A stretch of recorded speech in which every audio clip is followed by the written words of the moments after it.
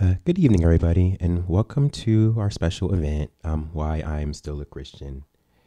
We had some slight technical difficulties, but it's okay because God is with us. But in case you didn't know, this was supposed to be an event that was going to be live streamed on both Facebook and YouTube at the same time, but we still have some more kinks to work out with our multi streaming, so we're going to try that again.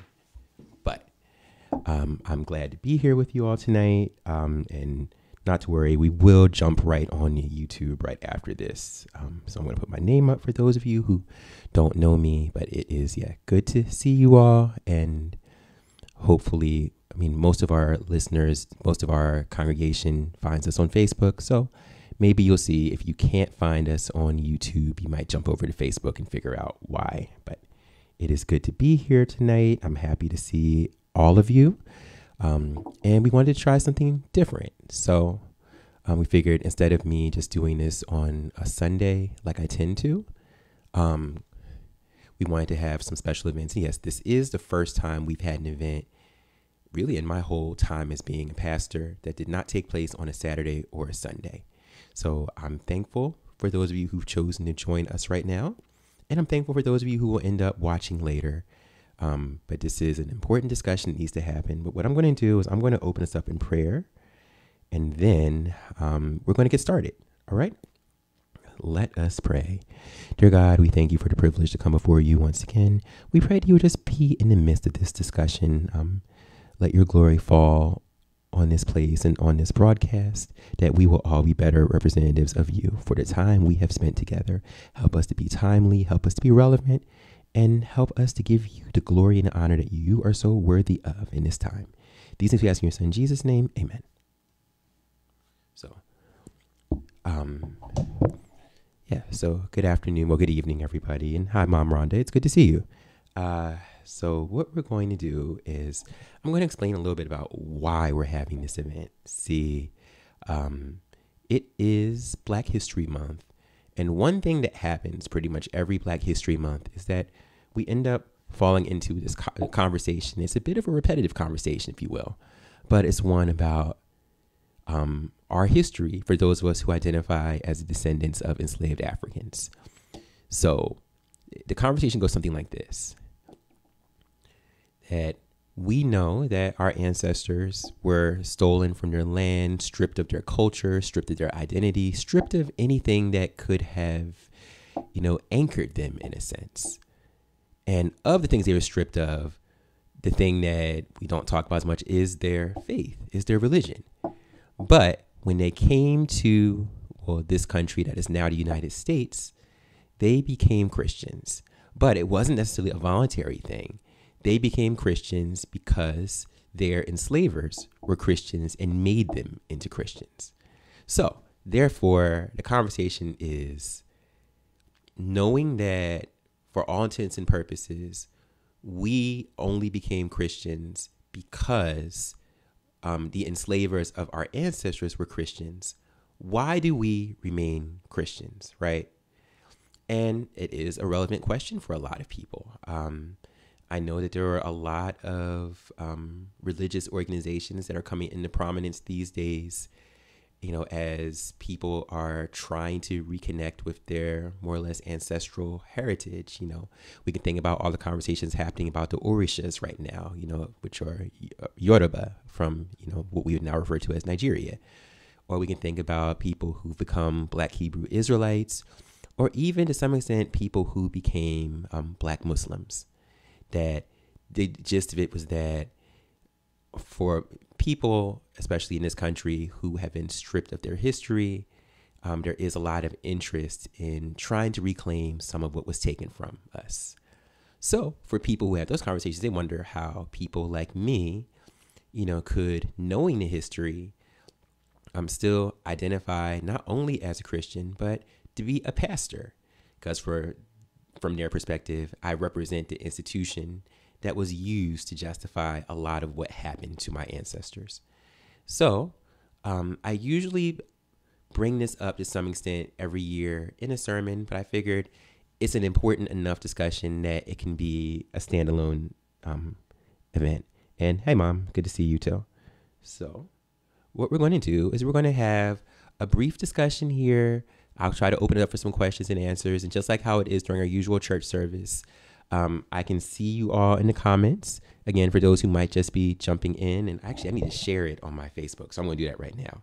For those who might be just be jumping in, although the plan was for this to be on YouTube at the same time, we have some kinks to work out for our multi-streaming. So we're going to put it up later like we always do. But I still feel like this is a major accomplishment for us to have this event on a Monday night to show that, the work that we do isn't just limited to Sunday mornings, right? So I'm sharing this on my social media right now, but it's good to see you all, and thank you all for sharing. So with that, we're going to discuss, well, from my perspective at least, that's why this is not quite a Bible study. This is just some of the intellectual arguments that I have been able to use to help me with my Christian journey. And I believe that these things will help you all too. All right. So with that, the first thing I want to discuss is this. Christianity is not a white man's religion. Again, Christianity is not a white man's religion. See, usually when these conversations come up, people are pretty quick to say, like, well, Christianity is the invention of the white man for the purpose of subjugating people of color. But see, there are some things about that are not, really accurate. I can understand why people would feel this way, given that when we think about Christianity today, we think about Roman Catholicism, right? But there's something I want to point out to you all. So this graphic right here is of the Roman Empire. And one thing that you all might not, be clear on, but let me see if I can get this pointer. Okay, my pointer has showed up. So as you can see, this area right here where the pointer is, that is Carthage. Well, let me just talk about this whole area right here. In case you couldn't tell, the Roman Empire included North Africa, right? So Alexandria, which was one of the major centers of learning, was in Egypt, right on the Nile River Delta. And Carthage was another major outpost of the Holy Roman Empire. But it was also located in North Africa, and it was a very important place to the development of what later became Christianity. And I'm looking this up right now to tell you what country Carthage is in right now. So, just that we understand, Carthage is in what would now be Tunisia, so Northern Africa. All right. But I want to bring this up because in spite of the fact that Africa was a part of the Roman Empire, at least Northern Africa was, and therefore Africa was also a part of the development of what became Christianity in the era, right behind the birth of Jesus, that already lets us know that, at least there were some people of color who were involved. And truth be told, as a lot of us understand, even though Jesus is often represented as a white man with flowing blonde hair and blue eyes, the reality is that in that time period, such a person would not have lived in that particular region. There was nothing in the Bible about Jesus having an appearance that stuck out relative to others around him. So we know that Jesus at least would have looked like a modern day Arab, if not an African. There's some controversy about that. But the other thing that I do want to point out is, as a result, there are even some people that we would consider fathers of the early church who have Black heritage. And one is this man right here. Now, I do not expect any of you to know who that is, but this is somebody who we all have heard of. All right. So let's see. Are there any guesses? I'm going to give you a little bit more time, but I don't expect anybody to figure out who this is. So I am going to tell you right now.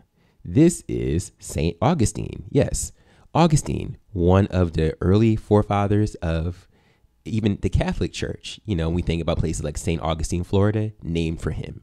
He was an early thinker in the Christian church. He has been sainted, within Roman Catholicism. But one thing we leave out is that Augustine was from a place called Hippo, and Hippo was in North Africa. So there has been a movement recently to reclaim the African heritage of some of these early people in the church. And for the record, St. Augustine is not the only one. There are also people like Origen, Tertullian, and many others. But I just liked using this one because this was a great picture of a visibly black man who was typically not thought of as a visibly black man. But the other thing I wanted to point out is, even though we think about Roman Catholicism when we think about the oldest Christian churches, that's not true. The oldest Christian churches are actually the Ethiopian Coptic Church. And those churches, located in Ethiopia, which if you know anything about African history, you know that Ethiopia is an area of Africa that was never colonized. So whereas much of the rest of the continent ended up having their, culture stripped, their norms shifted, their language taken away, and their resources plundered, Ethiopia has pretty much been consistently the same culture for, millennia at this point. So, as such, the Ethiopian Coptic Church is the oldest continual Christian church in existence. So, even though we think about Roman Catholicism, Ethiopian Coptics have them beat in terms of age, right? So, when we think about Mary and Jesus, we tend to think about things like this because of the dominance of Roman Catholicism and the role of European colonialism in our religious thought, right? But this is how Jesus and Mary are represented in Ethiopian Coptic iconography. And as you can see, if you've ever been to Ethiopia or know people who are Ethiopian, they tend to have round faces and large eyes. So they represented people in the Bible to look like them. I know it's pretty revolutionary for us as Black people to see this because we're so used to not seeing ourselves represented in how we see those in our faith, those who came before us. Or this is a depiction of Jesus washing his disciples' feet. And you can see at least they're not all, blonde with blue eyes. But the point is, you could say that they were white if you want to. Maybe they were, slightly dark white, but you get what I'm saying here. But for the Ethiopian Coptic Church, this is how they represent that exact same picture, right? See? And lastly, let's think about something that is famous, the Lord's Supper. We've all seen these pictures, some were blonde, some redheads. Jesus had pale skin. But again, when you look at how this would have been represented for Ethiopian Coptics, we see once again that, again, they are darker, they have round faces, they have large eyes. So what does this tell us really? It tells us that in a lot of ways, the mental images, or the images I should say, that we are able to pull together when we think about people of our faith, that those images are dictated by those who were in control. So the reason that a lot of us tend to believe that Jesus and all the people in the Bible were white, in spite of the fact that they were in, North Africa and the Arab, region, Arabian Peninsula and things like that, a lot of times we think that they were white because those who were in power told us that they were. But for those of us who identify as people of color in this context, it is comforting to see that these people in the Bible probably looked more like us than how we've been taught. And it is amazing to see that our Ethiopian brothers and sisters, our Ethiopian family, they have always believed that those who were in the Bible looked like them. All right. So I want to make sure we're clear on this. As I've said, let me go back to the point. Christianity is not a white man's religion. Okay. So, but now we're going to move on to the next point that I have, all right, which is this.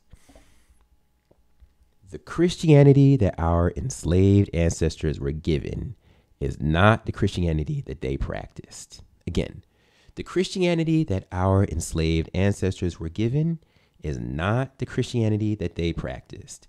And you may wonder, who are these people in this picture right here? Well, these are the Fisk Jubilee Singers. And who are they? Well, they were a choir that was formed out of Fisk University. Fisk University is in Nashville, Tennessee. And so what they did is they took what we now know as the Negro spirituals and they arranged them and they traveled all over the country singing these Negro spirituals to raise money for their school. All right. So a lot of the arrangements that we think of today surrounding the Negro spirituals, as we call them, are related to the Fisk Jubilee Singers in some way. But you may wonder, why am I talking about Negro spirituals here? Well, they are a very good example of our enslaved ancestors taking the Christianity they were given and turning it into something different. See, we understand, we look at history, that a lot of times the motivation for teaching our enslaved ancestors Christianity was to make them more compliant slaves. And again, it is documented that especially in the Caribbean, there was a particular version of the Bible known as the Slave Bible, which only contained, passages about slaves being obedient to their masters and things like that. Anything that would have made somebody be more compliant was left in, but anything that would give you some ideas that, God doesn't like what you're going through would have been taken out. So we know that the main reason that our enslaved ancestors were taught Christianity was to try to make them more compliant. But we also know that that is not what happened. Because, see, if you know the history, you understand that Sundays as the day of worship, that was the time that on plantations that our enslaved ancestors had a bit more freedom, a bit more, I guess, latitude, if you will, that they were allowed to worship for a longer time period, and they were allowed to have a lot more of their time spent, unsupervised. So as such, church, it wasn't just a time when they worshiped. It was also a time that they could, spend time with their families. Because we understand that at these plantations, there were husbands, there were wives, and there were children who weren't really given a chance to spend time together during the week because they were, considered property. But the big thing that happened during these church services was that in some cases, these church services became, they became, if you will, meetings about eventual escape, plots for a revolt, plots to run away, So a lot of the early plots that took place, when the enslaved would fight back against their owners or they would run away, a lot of this information was passed along during worship services, right? And one of the vehicles that they used to pass this information was what we refer to as the Negro spiritual. So that is why we had the picture of the Fisk Jubilee Singers. And because the Negro spiritual, which we still have a lot of examples of today, it's a great example of the fact that the Christianity that our ancestors were given is not what they finally practiced, right? Because, for instance, let's take the song, I Couldn't Hear Nobody Pray. Well, they would sing the song, I Couldn't Hear Nobody Pray, to make it clear that to whoever was like planning and plotting about what they would do and how they would escape, that they need to be quiet because, master was coming.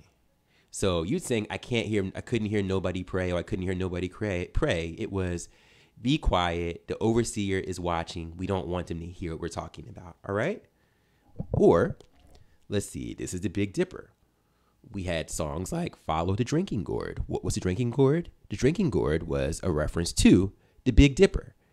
And so that song was used to communicate among the enslaved that when you escape, follow the Big Dipper, because if you follow that, that will take you north. and north is where freedom is. Or one of the more famous examples, and this is a picture of a baptism. Today in baptisms, we still sing the song Wade in the Water. We think about it as, a song about coming and being baptized. But that song was actually a reminder that when you escape, if you get in the water, the hounds that they will send after you cannot follow your scent. So if you get in the water, the hounds can't follow you, right? So why would I bring these up? I brought these up because these are examples of the fact that even though our enslaved ancestors were taught Christianity as a means to try to make them more compliant, they were able to even read between the lines and see that the God that they were being taught about wasn't okay with how they were being treated. And they were able to use their understanding of this God in order to plot their own liberation. All right. So that is something that is encouraging to me when you think about that they didn't just take what was given to them and not question it. They wrestled with it in their own way, and they turned it into something that could motivate them in their plans to escape. And they turned it into something they could use to transmit knowledge to help each other to escape. All right? And this brings me to, I guess, the last of the points we're going to discuss today, which is this. The legacy of the Christianity of the enslaved is more consistent with the teachings of Jesus than much of mainstream Christianity. And I know this is a controversial take, but hear me out.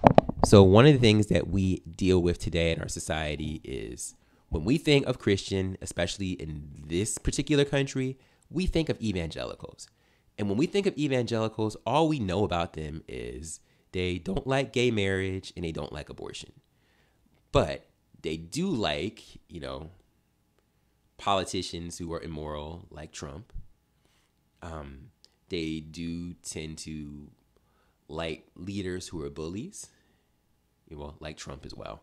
It's not all about Trump, but you get what I'm saying, that there was a time period that evangelicals leaning toward the Republican Party was seen as them leaning toward the moral party. But now it doesn't feel like that anymore. But I'm saying this because when we think about evangelicals, that's who we tend to think of when we think about Christians in this country. And I know I talked about this on Sunday for those of you who listened, but there was an article that I read that talked about how some evangelical pastors, when they would preach out of the Beatitudes saying, blessed are the meek, for theirs is the kingdom of God. Blessed are the poor in spirit, for, all those blessings to groups that generally would be looked down upon, if you will, and after there were some pastors who said that, we preached from the Beatitudes, and after service, somebody came up to us and said, where'd you get those liberal talking points from? And, for those pastors are like, oh, well, it's literally the words of Jesus in Matthew chapter 5. And you know what their church members said to them? They said, oh, that doesn't work that way anymore. So all that is to say that a lot of what we think of as mainstream Christianity in today's society isn't really in line with what Jesus taught. And that is one of the difficulties that we have as believers today, is that we have, disdain of the misrepresentation, because there are a lot of people just loud and wrong. All right. But I'm going to talk about a few people who have introduced some thought processes and theologies that I believe at least have helped to, right some of these wrongs. But before I get to that, it's just a reminder that when we think about the civil rights movement and we think about leaders in the South who mobilized, it's not an accident that, a lot of those early leaders like Reverend Dr. Martin Luther King Jr. were pastors, because, the Black church in that time period was one of the few entities that we as people of color had where we could be seen as fully actualized, members of society. So there was an amount of power that existed in those organizations at that time period. And let's see, and getting back to the point, if we think back, those leaders were very clear about the role that Christianity played in the liberation of all people. And I say that because one thing that is helpful for us to remember is that if we pay attention to the early Christians, they were persecuted, they were marginalized, they were outsiders. They were not the majority. They were not the ones who were in power. And in some ways, their marginalized status helped them to stay closer to God. So, therefore, you shouldn't be surprised that there are some theologians that actually feel like the marginalized status of Black people helps us to have a better understanding of how God works. All right? And one such person is James Cone. So Reverend James Cone, and he died not too long ago, but he's considered the father of what we call, Black liberation theology. And in general, this comes from a book that he wrote in 1969. Once I find, of course, I had the notes. And I misplaced my notes because I was looking up Carthage. But so in general, James Cone wrote a book in 1969 that was called Black Theology of Liberation. And in general, he argued that God identifies with the struggles of Black Americans for justice and liberation.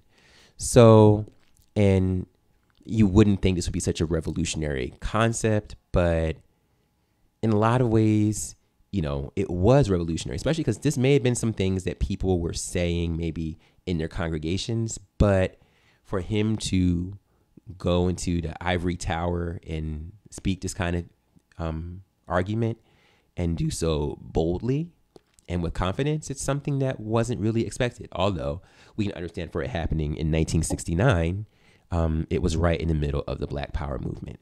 But that perspective is very important because it is a reminder that, as I've said, other groups in our society, other groups in our world have had a chance to center their faith around their own experiences.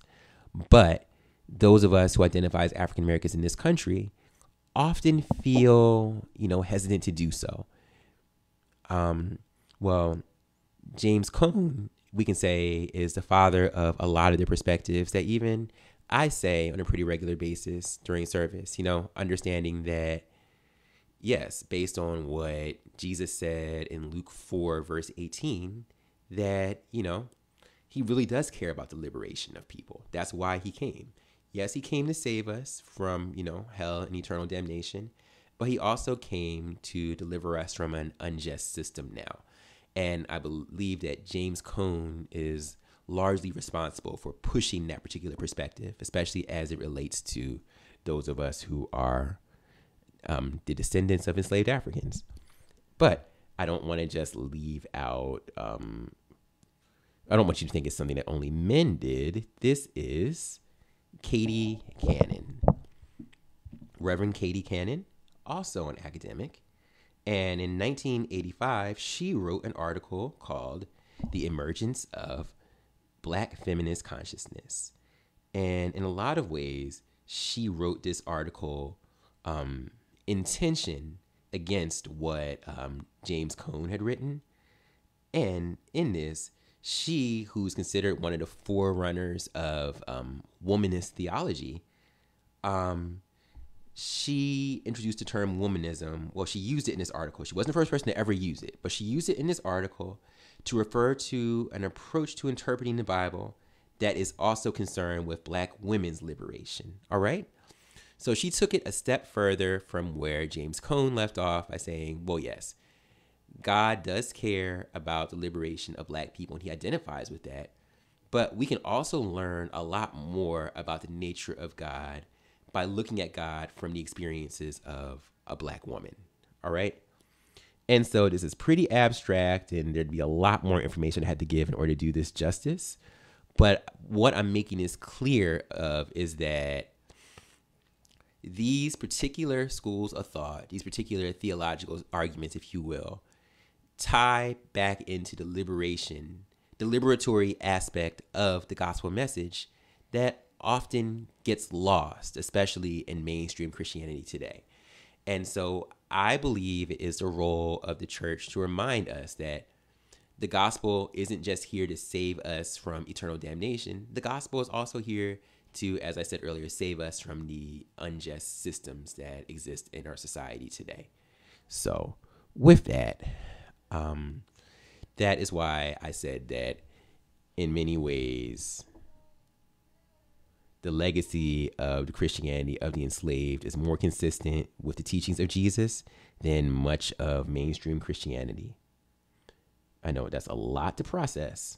But anyway, that brings me to the end. That's really all I prepared for this evening. I wanted to make sure that you all are clear that this is something that has helped me just to understand that I personally am fine with still identifying as a Christian because of the fact that Christianity in general, is complicated. But I'm fine with still identifying as a Christian because I understand that people of color have been a part of Christianity from the very beginning, including Jesus and his disciples, if we're honest about it.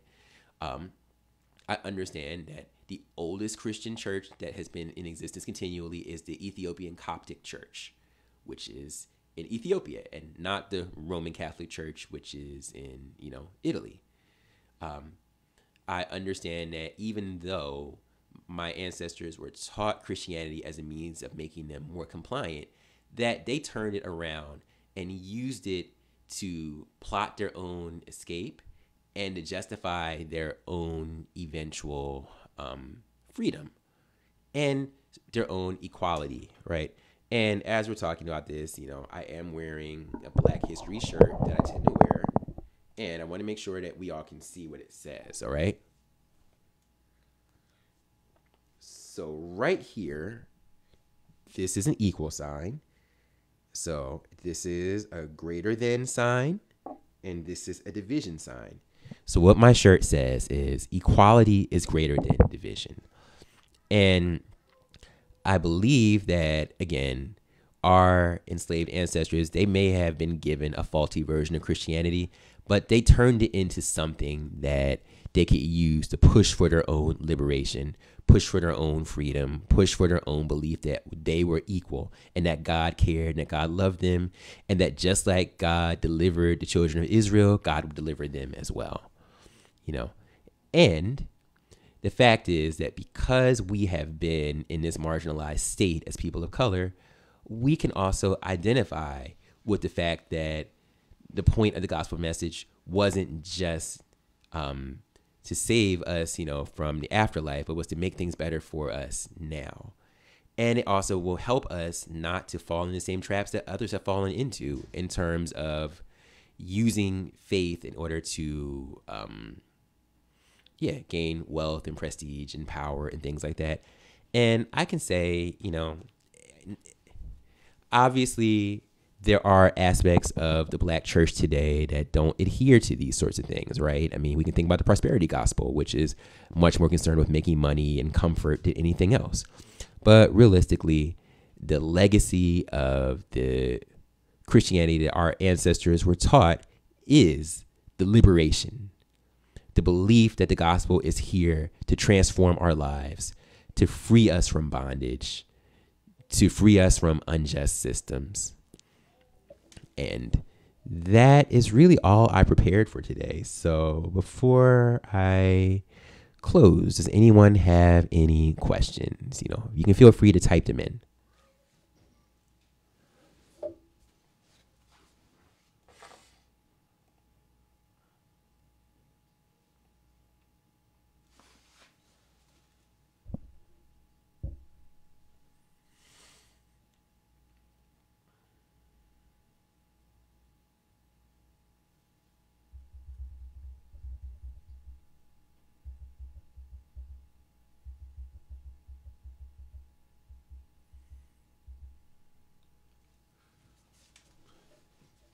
Okay, well, I know I don't see any questions, but I want to thank you all for joining us for this. We'll probably try to do these sorts of things more often. And maybe next time I will be able to get the multi-stream working correctly so that it will be streaming across YouTube at the same time. But right now, I am thankful to see all of you who joined us. I know, especially on a Monday night, you know, there are a lot of other things you could have been doing, but I'm thankful to see all of you. I'm thankful for everybody who shared. And I'm thankful for you and indulging us. We try to do something different and try to improve our educational offerings at this church, if you will. But if there are no questions, and I don't see any that came up, don't worry. If you have some more questions, you can still message me later and I will bring them up. But I have no problem responding later. But if there are no questions right now, I'm going to close us out in prayer. But thanks again for joining us. And I look forward to us having more small discussions like this in the future, as time permits. All right. With that, let us pray. Dear God, we thank you for this day. We thank you for the privilege to come before you once again. We pray that you would just have your way. We pray that you would move in us and just allow us to have a better understanding of who you are and what you would have for us to do in this society today. Help us to increase our understanding and to represent you to the best of our ability. Help us to speak out when we see things that are being done the wrong way, and to truly live as you have designed for us to live. But we just pray for all of those who attended this discussion, that you would reward them for the time that they sacrificed, and that you would just be with each and every one of us as we attempt to draw closer to you right now. And now may the love of God, the grace of our Lord and Savior Jesus Christ, and the sweet communion of the Holy Spirit rest, rule, and abide with us now, henceforth, and forevermore. Amen. God bless you all. So what I'm going to do is, again, I'm going to upload this to YouTube momentarily, but thank you all for attending. If you've got any questions, feel free to reach out, but I appreciate you all for even sitting through it. All right. God bless you all.